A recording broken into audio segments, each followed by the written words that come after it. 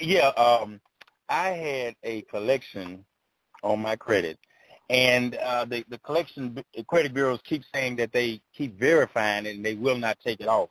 So I want to ask Mr. Corey, since he's the expert on this, how would I get that off? You attack the collection agency.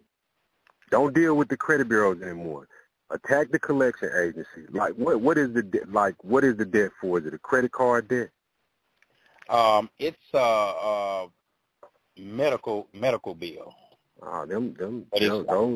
Those are some of the easiest ones. What you do, you attack the collection agency. Have they sent you what information have you sent them? Have you just sent them a basic generic letter saying, hey, this does not belong to me? Yeah, I sent them identity. I let the credit bureaus know that I was a victim of identity theft. And even after I did that, the collection agency people were very rude, and they said that they verified it, and they said they was going to send out some kind of fraud. I had to call their fraud department and fill out some kind of paperwork. So, they wanted me to jump through hoops, and I'm like, look, I've been a victim. I've been victimized. How can I get some help? Did you file a police report? No, is that what I need to do? You need to file a police report. When you go file the police report, make sure that in that report it has the account numbers. Okay. Whatever that debt is, make sure that it has the account numbers.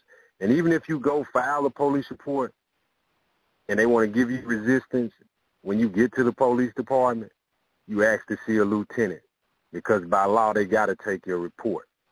You just need to maybe have a copy of your credit report or something like that in hand if they ask. But they got to take your report. I know a lot of times I've heard when people go in, they be like, well, they didn't want to take my report. And you need to ask for a lieutenant or somebody because you've been a victim. Once you got that police report in hand, you send that back to the collection agency. But remember what I said. In the process of you doing that, you file a complaint with the Better Business Bureau. You file a complaint with Consumer Affairs. You live in the state of Tennessee? Yes, I do. File a complaint with those two agencies. You also file a complaint with the Consumer Financial Protection Bureau. I guarantee you, brother, they're going to back up.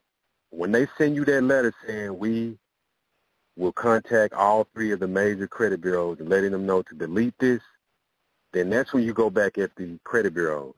And when they send you a response back saying, no, we verified it, you present your letter saying from the collection agency. They will, if you do those things, I guarantee you they will take it off. Because if you go file a police report and they don't take it off, that's willful non-compliance. Okay. So now you got a small claims, more than a small claims. You got a civil matter that you can take to court, but you cannot be afraid to go to court. You cannot be afraid to challenge them if you got all of their paperwork in hand.